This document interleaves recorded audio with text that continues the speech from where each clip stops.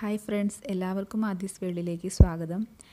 ഞാനിന്ന് വിജയിച്ച ഒരു പരീക്ഷണത്തിൻ്റെ ഒരു വീഡിയോ ആണ് ഇവിടെ ചെയ്യുന്നത്. സ്പോഞ്ച് കേക്കാണ്. അപ്പോൾ അത് ഓവനോ ബീറ്ററോ ഒന്നും ഉപയോഗിക്കാതെ പിന്നെ ബട്ടറോ ഓയിലോ ഒന്നും ചേർക്കാതെ തന്നെ വളരെ എളുപ്പത്തിൽ തന്നെ എല്ലാവർക്കും ചെയ്യാൻ പറ്റാവുന്ന ഒരു സ്പോഞ്ച് കേക്കിൻ്റെ റെസിപ്പിയാണ് ചെയ്യണത്. പിന്നെ നിങ്ങൾ ഈ കേക്കിൻ്റെ ഷേപ്പ് കണ്ടിട്ട് ഒന്നും വിചാരിക്കരുത്. അത് ഞാൻ ഇതിനു വേണ്ടി ഉപയോഗിച്ച പാത്രത്തിൻ്റെ ഷേപ്പ് അങ്ങനെയായിരുന്നു. അതുകൊണ്ടാണ് കേക്കും അങ്ങനെയായി പോയത്. അപ്പോൾ നിങ്ങൾക്ക് നല്ലൊരു പാത്രത്തിലാണ് ചെയ്യണമെന്നുണ്ടെങ്കിൽ നല്ല രീതിയിൽ തന്നെ കിട്ടും. നമ്മൾ കേക്കൊക്കെ എപ്പോഴും ബേക്കറിയിൽ നിന്ന് കാശ് കൊടുത്ത് വാങ്ങി കഴിച്ചിട്ട് ഉള്ളൂ. അപ്പോൾ അതൊക്കെ സ്വന്തമായിട്ട് ചെയ്തത് നന്നായി വരുമ്പോൾ നമുക്കത് എൻ്റെ ഒരു സന്തോഷമാണ്. അപ്പോൾ ഞാൻ ഇതിക്ക് മുന്നും കേക്ക് ഉണ്ടാക്കിയിട്ടുണ്ട്, പക്ഷേ അതൊന്നും അത്ര നന്നായിട്ടൊന്നുമില്ല. പ്രത്യേകിച്ച് ബീറ്ററൊന്നും ഇല്ലാണ്ട് കേക്ക് ഉണ്ടാക്കുമ്പോൾ മുട്ടയുടെ ടേസ്റ്റ് മുന്നിട്ട് നിൽക്കുക, അങ്ങനെ ഒരുപാട് പ്രശ്നങ്ങൾ ഉണ്ടായിട്ടുണ്ട്. അതുപോലെ സോഫ്റ്റ് അല്ല ഉണ്ടാവുക, അങ്ങനെ ഒരുപാട് പ്രശ്നങ്ങളൊക്കെ ഉണ്ടായിട്ടുണ്ട്. പക്ഷേ ഇത് എനിക്ക് കുറച്ചും കൂടി ബെറ്ററായിട്ട് തോന്നി. അതുകൊണ്ടാണ് ഞാനിപ്പോൾ ഈ വീഡിയോ നിങ്ങൾക്ക് വേണ്ടിയിട്ട് ഷെയർ ചെയ്യണത്. കേക്കൊക്കെ ഉണ്ടാക്കാൻ അറിയാവുന്ന ഒരുപാട് ആൾക്കാരുണ്ട്. അപ്പോൾ അറിയാത്തവർക്ക് അതുപോലെ തന്നെ സ്വയമായിട്ട് ഉണ്ടാക്കി കഴിക്കണമെന്ന് ആഗ്രഹമുള്ളവരൊക്കെ അങ്ങനെ ഒന്ന് ട്രൈ ചെയ്ത് നോക്കുക. എന്തായാലും ഇഷ്ടമാവും. അപ്പോൾ നമുക്ക് ഇത് എങ്ങനെയാണ് ഉണ്ടാക്കണമെന്നൊന്ന് നോക്കാം. അതിനായിട്ട് ഞാനിവിടെ 1 കപ്പ് മൈദയാണ് എടുക്കുന്നത്, അതായത് ഓൾ പർപ്പസ് ഫ്ലോർ. അപ്പോൾ നമ്മളെപ്പോഴും കേക്ക് ഉണ്ടാക്കുമ്പോൾ ശ്രദ്ധിക്കേണ്ട ഒരുപാട് കാര്യങ്ങളുണ്ട്. അതിൽ അളവ് ആണ് മെയിനായിട്ട്. അതായത് നമ്മൾ എടുക്കണ മൈദ, അതുപോലെ ബേക്കിംഗ് സോഡ, ബേക്കിംഗ് പൗഡർ എന്നിവയുടെ അളവൊക്കെ കറക്റ്റായിരിക്കണം. എത്ര എളുപ്പമെന്നുണ്ടെങ്കിലും നമ്മൾ വളരെയധികം ശ്രദ്ധിക്കേണ്ട കാര്യങ്ങളാണ് ഇതൊക്കെ. എന്ന് വെച്ചാൽ നമ്മൾ സാധാ കറി വെക്കണ പോലെയല്ല. കേക്കിൽ എന്തെങ്കിലും ചെറിയ മിസ്റ്റേക്കുകൾ സംഭവിച്ചു കഴിഞ്ഞാൽ അപ്പോൾ അത് നന്നായിട്ട് വരില്ല. അപ്പോൾ അത് എപ്പോഴും ശ്രദ്ധിക്കണം. അപ്പോൾ ഞാനിപ്പോൾ 1 കപ്പ് മൈദ, അത് ഇതുപോലെ ഒരു കത്തി വെച്ചിട്ട് അത് ഒന്ന് വടിച്ച് എടുക്കുക, കറക്റ്റ് ലെവലാക്കി എടുക്കുക. നമ്മളിപ്പോൾ അളന്നെടുത്തേക്കണ ഈ മൈദേനെ ഇനി തരിയില്ലാതെ അരിച്ചെടുക്കണം. അപ്പോൾ അതിന് വേണ്ടിയിട്ട് അത് ഒരു അരിപ്പയിലേക്ക് മാറ്റാം. ഇനി ഇതിൽ നമുക്ക് ബേക്കിംഗ് പൗഡർ ചേർക്കണം. അത് 1 ടീസ്പൂണാണ്. അതും ഇതുപോലെ തന്നെ ലെവൽ ചെയ്ത് വേണം അളന്നെടുക്കാൻ. പിന്നെ ഞാൻ 1 ടീസ്പൂൺ പാൽപ്പൊടി ചേർക്കുന്നുണ്ട്. അത് ഓപ്ഷണലാണ്, ഉള്ളവർ മാത്രം ചേർത്താൽ മതി. അതൊരു പ്രത്യേക ടേസ്റ്റാണ് ചേർക്കുമ്പോൾ. പിന്നെ അതുപോലെ ഒരു 2 പിഞ്ച് ഉപ്പ്, അല്ലെങ്കിൽ ഒരു 1/4 ടീസ്പൂണിൻ്റെ അടുത്ത് ഉപ്പ് ചേർക്കാം. ഇനി ഇത് നന്നായിട്ട് അരിച്ചെടുക്കുക. ഒരു 2 തവണ അരിച്ചെടുത്ത് കഴിയുമ്പോൾ ഇത് ഉപ്പും ബേക്കിംഗ് പൗഡറൊക്കെ നന്നായിട്ട് മിക്സ് ചെയ്തോളും, എല്ലായിടത്തും ഒരുപോലെ എത്തിക്കോളും. അപ്പോൾ അതിന് വേണ്ടിയിട്ടാണ് 2 തവണയെങ്കിലും അരിച്ചെടുക്കണമെന്ന് പറയണേ. ഈ ബേക്കിംഗ് പൗഡർ എല്ലായിടത്തും ഒരുപോലെ എത്തിയില്ല എന്നുണ്ടെങ്കിൽ കേക്ക് റെഡിയായി വരില്ല. അപ്പോൾ ഈ ഒരു ഇതിനെ ഡ്രൈ ഇൻഗ്രീഡിയൻസ് എന്നാണ് പറയുക. അപ്പോൾ ഇത് നമ്മുടെ ഡ്രൈ ഇൻഗ്രീഡിയൻസ് ഇവിടെ റെഡി ആയിട്ടുണ്ട്. ഇനി നമുക്ക് ബേക്ക് ചെയ്യാൻ ഉപയോഗിക്കുന്ന പാത്രം ആദ്യം തന്നെ റെഡിയാക്കണം. അപ്പോൾ അതിന് വേണ്ടിയിട്ട് ഞാനിവിടെ ഈ നോൺ സ്റ്റിക്കിൻ്റെ പാനാണ് എടുത്തേക്കണത്. അതാണ് ഞാൻ പറഞ്ഞ ഈ പാനിൻ്റെ ഷേപ്പിലാണ് എൻ്റെ കേക്ക് വന്നേക്കണേ. അപ്പോൾ നിങ്ങൾക്ക് ഇത് നല്ല കറക്റ്റായിട്ടുള്ളൊരു പാത്രം ഉണ്ടെങ്കിൽ അതിൽ വെക്കുന്നതായിരിക്കും നല്ലത്. ഈ പാത്രത്തിനാണെങ്കിൽ അടിയിൽ ഒരു വട്ടം, മുകളിലേക്ക് വരുന്തോറും അതിൻ്റെ വട്ടം കൂടി വരികയാണ്. അപ്പോൾ നിങ്ങളുടെ കയ്യിൽ ഒരേ ലെവലിലുള്ള പാത്രം ഉണ്ടെങ്കിൽ അതായിരിക്കും കൂടുതൽ ബെറ്റർ. അതും ഇതിനേക്കാളും ചെറിയ വട്ടത്തിലുള്ളത്. അപ്പോൾ കേക്കിന് കുറച്ചും കൂടി ഹൈറ്റ് തോന്നിക്കും. അപ്പോൾ ഞാനിതിൻ്റെ അടിഭാഗത്തും അതുപോലെ സൈഡ് ഭാഗത്തൊക്കെ ആയിട്ട് ഞാൻ ബട്ടർ തേച്ച് കൊടുത്തിട്ടുണ്ട്. നമ്മുടെ കേക്ക് പെട്ടെന്ന് വിട്ട് കിട്ടാൻ വേണ്ടിയിട്ടാണ്.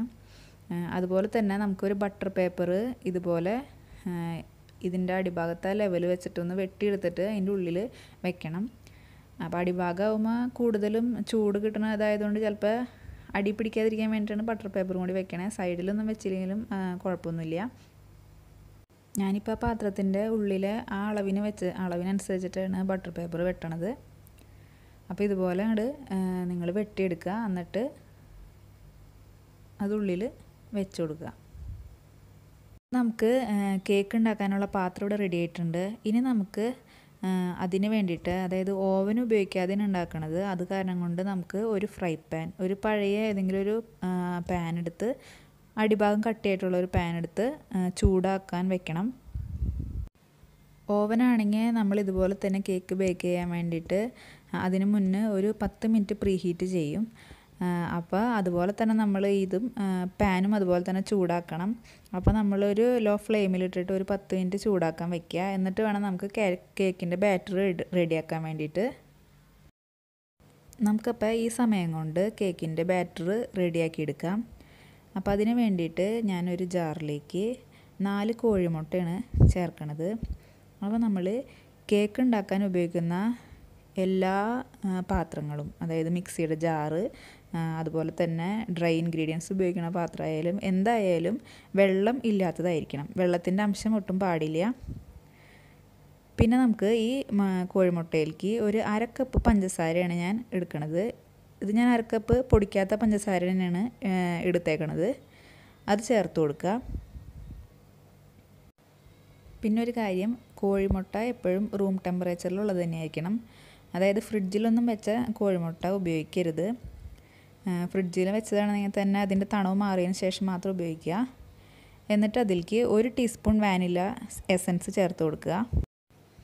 എന്നിട്ടിത് ഹൈ സ്പീഡിൽ അടിച്ചെടുക്കുക. ആദ്യം 1 മിനിറ്റ് കണ്ടിന്യൂസ് ആയിട്ട് അടിക്കുക. എന്നിട്ട് മിക്സി ഓഫ് ചെയ്യുക. അങ്ങനെ വീണ്ടും ഒരു 2 തവണ കൂടി ഓരോ മിനിറ്റ് വീതം കണ്ടിന്യൂസ് ആയിട്ട് ചെയ്യുക. അടുപ്പിച്ച് 3 തവണ ഇട്ട് കഴിഞ്ഞാൽ ചിലപ്പോൾ നമ്മുടെ മിക്സി ചൂടായിട്ട് എന്തെങ്കിലും കംപ്ലൈൻറ്റ് വരും. അതുകൊണ്ടാണ് ഞാൻ നിർത്തി ചെയ്യാൻ പറയണേ. അങ്ങനെ ഇതുപോലെ മുട്ട നന്നായിട്ട് പതഞ്ഞ് കിട്ടും. നമ്മളിത് ബീറ്റർ വെച്ച് ചെയ്യണമെന്നുണ്ടെങ്കിൽ ഇത് നല്ല ക്രീമി ആയിട്ട് കിട്ടും.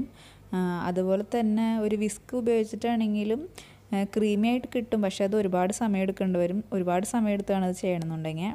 അപ്പോൾ നമുക്ക് ഏറ്റവും എളുപ്പത്തിൽ ചെയ്യാൻ പറ്റിയത് മിക്സി ഉപയോഗിച്ചിട്ടാണ്. അപ്പോൾ ഇതൊരു 3 മിനിറ്റ് എങ്ങനെയെങ്കിലും കണ്ടിന്യൂസ് ആയിട്ട് ചെയ്യും. ഇനി നമുക്കിത് ഒരു പാത്രത്തിലേക്ക് ഒഴിച്ചു കൊടുക്കാം. ഇത് അടിച്ചു വെച്ചതിന് ശേഷം ഒരുപാട് നേരം വെച്ചുകൊണ്ടിരിക്കരുത്. നമുക്ക് പെട്ടെന്ന് തന്നെ ഇതിലേക്ക് ബാക്കി പൊടി മിക്സ് ചെയ്യേണ്ടതാണ്. കാരണം എന്താ വെച്ചിട്ടുണ്ടെങ്കിൽ ഈ പതഞ്ഞ് വന്നത് പെട്ടെന്നത് താഴ്ന്നു പോവും. അപ്പോൾ നമ്മുടെ കേക്ക് അത്ര സോഫ്റ്റായി വരില്ല. ഇനി നമുക്ക് ഇതിലേക്ക് നമ്മൾ അരിച്ച് വെച്ചേക്കണ ഡ്രൈ ഇൻഗ്രീഡിയൻസ് ഒരു 2-3 തവണയായിട്ട് ചേർത്ത് കൊടുത്തിട്ട് ഒന്ന് മിക്സ് ചെയ്തെടുക്കുക. അപ്പോൾ ഇതുപോലെ ഒരു സ്പാച്ചിൽ വെച്ചോ അല്ലെങ്കിൽ നമ്മുടെ സാധാ മരത്തിൻ്റെ തവിയൊക്കെ ഉണ്ടാവില്ലേ, അതുകൊണ്ടൊക്കെ മിക്സ് ചെയ്തെടുക്കുക. അപ്പോൾ ഇതൊരിക്കലും നമ്മൾ സാധാ കറി ഇളക്കണ പോലെ ആകെ ഒരുമിച്ചിട്ട് ഇളക്കരുത്. പതുക്കെ യോജിപ്പിച്ചെടുക്കണം. അതും നമ്മളിപ്പോൾ ഒരു സൈഡിലേക്ക് തന്നെയാണ് ഇളക്കണമെന്നുണ്ടെങ്കിൽ അതുപോലെ തന്നെ ആ സൈഡിലേക്ക് തന്നെ വേണം ഫുള്ളായിട്ട് യോജിപ്പിച്ചെടുക്കാൻ. പിന്നെ നമ്മൾ ഇതിൽ ശ്രദ്ധിക്കേണ്ടത് ഒരിക്കലും ഓവർ മിക്സ് ചെയ്യരുത്. അതായത് നമ്മൾ എല്ലാ പൊടിയും ചേർത്ത് ഇത് ആകെ മിക്സായി കഴിഞ്ഞാൽ പിന്നെ നമ്മളിത് വീണ്ടും ഇളക്കിക്കൊണ്ടിരിക്കരുത്. എല്ലാം മിക്സായി കഴിഞ്ഞാൽ അപ്പം നിർത്തുക. അതുപോലെ ഇതുപോലെ ഇതിങ്ങനെ ഫോൾഡ് ചെയ്ത് വേണം എടുക്കണമെന്നുണ്ടെങ്കിൽ. പിന്നെ അതിൽ തരിയൊന്നും ഇല്ലാണ്ട് എടുക്കുക. അപ്പോൾ അതൊക്കെ ഇതിൽ ശ്രദ്ധിക്കേണ്ട കാര്യങ്ങളാണ്. ഒരിക്കലും ഓവർ മിക്സ് ചെയ്യാതെ ശ്രദ്ധിക്കുക. പിന്നെ ഇതുപോലെ കേക്ക് ബാറ്റർ റെഡി ആയി കഴിഞ്ഞാൽ അതും ഇതുപോലെ സമയം കുറേ നേരം വെച്ചുകൊണ്ടിരിക്കാൻ പാടില്ല. അപ്പോൾ തന്നെ നമുക്കിത് കേക്ക് ടിന്നിലേക്ക് ഒഴിക്കണം. ഇപ്പോൾ ഇതെല്ലാം മിക്സായി കഴിഞ്ഞിട്ടുണ്ട്. ഇനി നമുക്ക് ഇതിലേക്ക് നമ്മുടെ സാധാ റൂം ടെമ്പറേച്ചറിലുള്ള പാല് ഒരു 3 ടേബിൾ സ്പൂൺ ഇതിൽ ചേർത്ത് കൊടുക്കുക.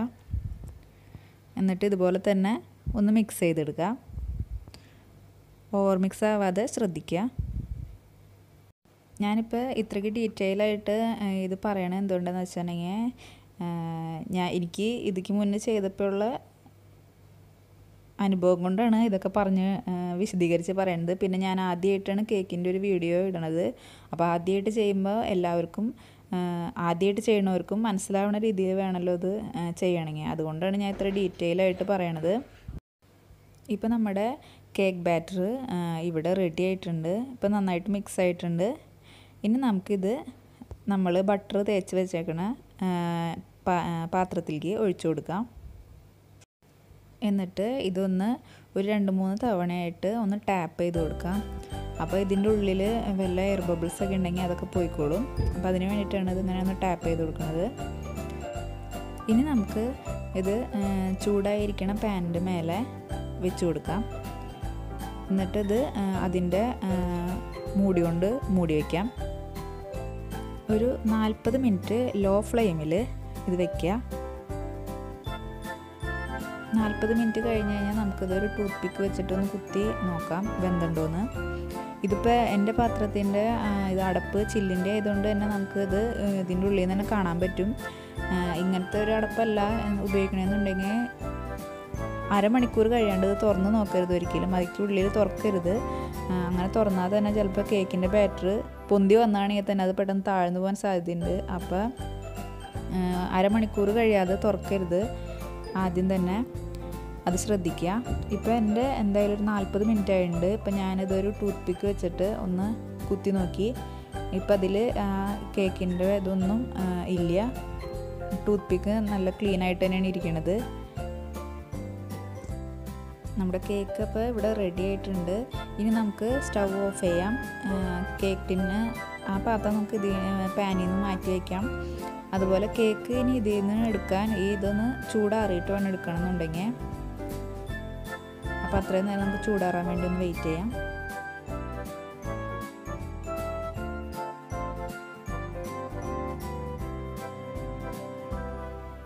ഇപ്പോൾ ഇവിടെ കേക്കിൻ്റെ ഇത് നന്നായിട്ട് ചൂടാറിയിട്ടുണ്ട്. അപ്പോൾ നമുക്ക് ഇത് ഈ പാത്രത്തിൽ നിന്ന് എടുക്കാം.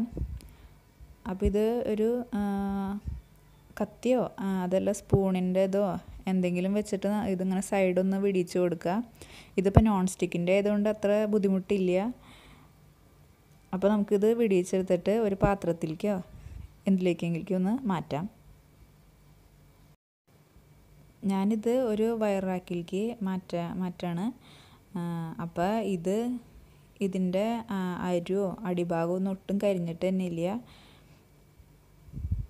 അപ്പോൾ നിങ്ങളെല്ലാവരും ഇത് എന്തായാലും ഒന്ന് ട്രൈ ചെയ്ത് നോക്കണം. പെട്ടെന്ന് തന്നെ ഉണ്ടാക്കാൻ പറ്റിയ ഒരു ഇതാണ്. അപ്പോൾ ഒരു ബുദ്ധിമുട്ടൊന്നും ഇല്ലാണ്ട് തന്നെ ചെയ്യാൻ പറ്റാവുന്ന ഒരു മെത്തേഡാണിത്. നിങ്ങൾക്ക് ഇഷ്ടപ്പെട്ട എല്ലാവരും ഇത് ട്രൈ ചെയ്ത് നോക്കുക. അപ്പോൾ ഇതിൽ ഏറ്റവും ശ്രദ്ധിക്കേണ്ടതായുള്ള കാര്യങ്ങൾ ഞാൻ ഒന്നുകൂടെ പറയാം. നമ്മൾ എടുക്കണ മൈദയുടെ അളവ്, അതുപോലെ ബേക്കിംഗ് പൗഡർ, പഞ്ചസാര എല്ലാത്തിൻ്റെ അളവ് കറക്റ്റായിട്ട് എടുക്കുക. നമ്മൾ കപ്പ് അളവെന്ന് പറഞ്ഞിട്ടുണ്ടെങ്കിൽ ഞാനിപ്പോൾ 236 ml ആണ് എൻ്റെ കപ്പിൻ്റെ അളവെന്ന് പറയുന്നത്.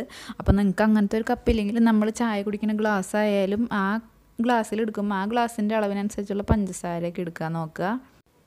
അപ്പോൾ നമ്മൾ അളവ് എപ്പോഴും കറക്റ്റായിട്ടിരിക്കുക. ലെവൽ ചെയ്ത് അളവ് എടുക്കുക. അതുപോലെ നമ്മൾ കേക്ക് ഉണ്ടാക്കാൻ ഉപയോഗിക്കുന്ന പാത്രങ്ങളൊക്കെ നീറ്റായിട്ടിരിക്കണം. വെള്ളത്തിൻ്റെ അംശം പാടില്ല. പിന്നെ നമ്മൾ കേക്ക് ഉണ്ടാക്കാൻ ഉപയോഗിക്കുന്ന ബേക്കിംഗ് പൗഡർ, വാനില എസൻസ്, പിന്നെ കോഴിമുട്ട, അതുപോലെ പാല് എല്ലാം തന്നെ റൂം ടെമ്പറേച്ചറിലുള്ളതായിരിക്കണം. ഒരിക്കലും ഫ്രിഡ്ജിൽ നിന്ന് നേരിട്ട് ഉപയോഗിക്കാൻ പാടില്ല. ഫ്രിഡ്ജിൽ ഇരിക്കുകയാണെങ്കിൽ തന്നെ നമ്മൾ ഫ്രിഡ്ജിൽ നിന്ന് പുറത്തെടുത്ത് വെച്ച് അതിൻ്റെ തണവ് മാറിയതിന് ശേഷം ഉപയോഗിക്കുക. പിന്നെ നമ്മൾ കേക്കിൻ്റെ ബാറ്റർ റെഡിയാക്കുമ്പോൾ അതൊരിക്കലും ഓവർ മിക്സ് ചെയ്യാതിരിക്കുക. പിന്നെ ആകെ ഒരുമിച്ചിട്ട് ഇളക്കാതിരിക്കുക. പതുക്കെ ഇളക്കി ഉപയോഗിക്കുക. പിന്നെ കോഴിമുട്ട അടിച്ചു കഴിഞ്ഞിട്ടുണ്ടെങ്കിൽ അത് ഒരുപാട് നേരം വെക്കരുത്. അതുപോലെ കേക്ക് ബാറ്റർ റെഡി ആയി കഴിഞ്ഞാൽ അതും ഒരുപാട് നേരം വെച്ചുകൊണ്ടിരിക്കരുത്. നമ്മൾ കേക്ക് ബാറ്റർ റെഡിയാക്കുന്നതിന് മുന്നേ തന്നെ പാനൊക്കെ ചൂടാക്കി റെഡിയാക്കി വെക്കുക. ഒന്നും സമയം വേസ്റ്റ് ചെയ്യരുത്. കേക്ക് ബാറ്റർ റെഡിയാക്കിയതിന് ശേഷം നമ്മൾ പാൻ ചൂടാക്കിയിട്ട് 10 മിനിറ്റ് കഴിഞ്ഞതിന് ശേഷം വെക്കാമെന്ന് വെച്ചിട്ടുണ്ടെങ്കിൽ നമ്മുടെ കേക്ക് ഒട്ടും റെഡിയായി വരില്ല. അപ്പോൾ നമ്മൾ ഇത്രയും കാര്യങ്ങൾ നന്നായിട്ട് ശ്രദ്ധിക്കണം. ഇതിലേതെങ്കിലും ഒരെണ്ണം തെറ്റിക്കഴിഞ്ഞിട്ടുണ്ടെങ്കിൽ കേക്ക് നമ്മൾ വിചാരിക്കുന്ന പോലെ ആയിന്ന് വരില്ല.